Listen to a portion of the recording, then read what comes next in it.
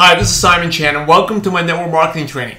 Members of my coaching mastermind groups can ask me questions on a weekly basis. And today's question comes from Katherine out in Melbourne, Australia. And she says, "Hi Simon, thanks a lot for your help. I've always had one problem. That's I always feel nervous and not confident whenever I have to invite someone out to the business session.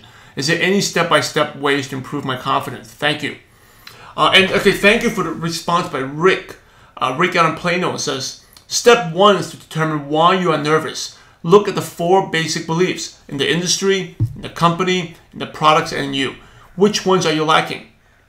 Step 2 is to build a specific confidence. The most common one I found is lack of belief in your ability to be successful.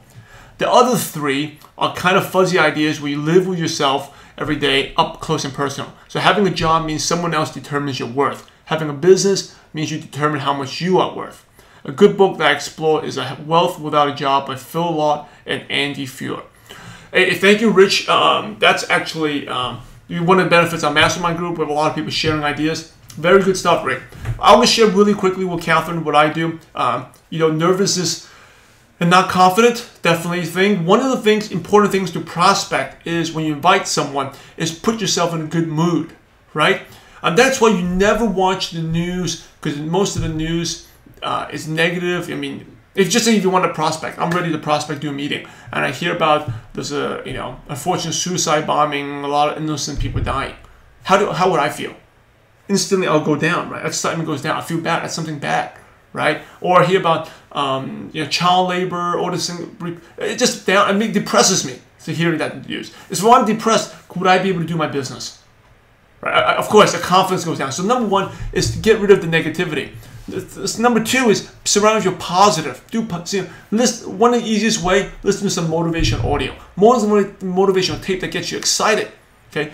Number 3, so that's very important, and do that on a constant, everyday basis. Again, with the negative and the positive, it's like a war, a battle. It's just overwhelm your negative with positive stuff. Positive book, reading something short, motivation audio. Feed your mind. The last important thing is before I prospect, I put myself in a good mood.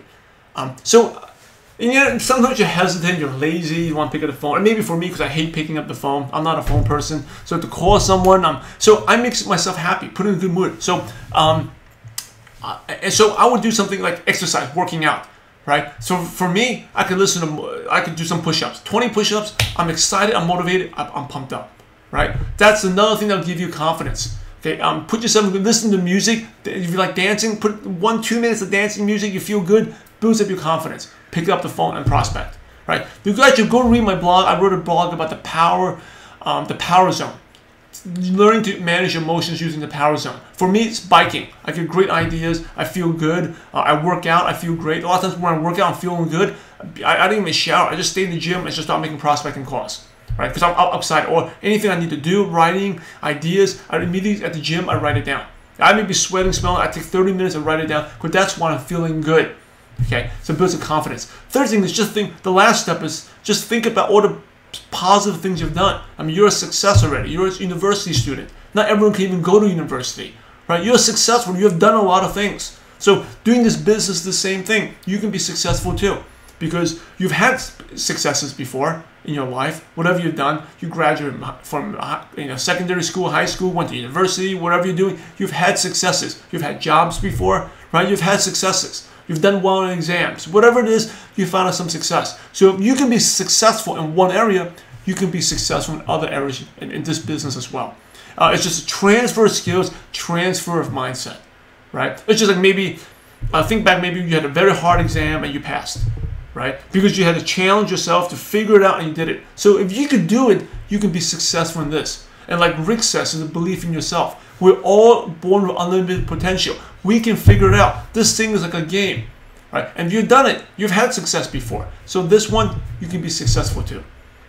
So those are the 4 things I recommend them. Get rid of the negativity. Number 2, overflow with positivity. Number 3, get yourself in a happy, pumped up, motivated mood.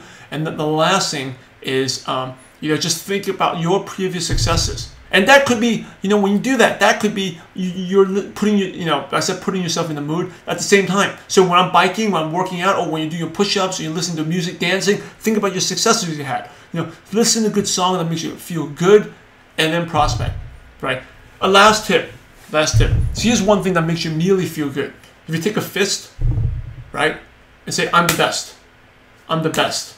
I'm the best. I'm the best. And do that 10 times fast. Like, I'm the best, I'm the best, I'm the best, I'm the best, I'm the best, I'm the best, I'm the best, I'm the best, I'm the best, I'm the best. Wow, I feel good immediately just by doing that. Do that 10 times. Take a fist, pound, I'm the best, 10 times. I bet you feel much better. Once you do that, pick up the phone and call that person.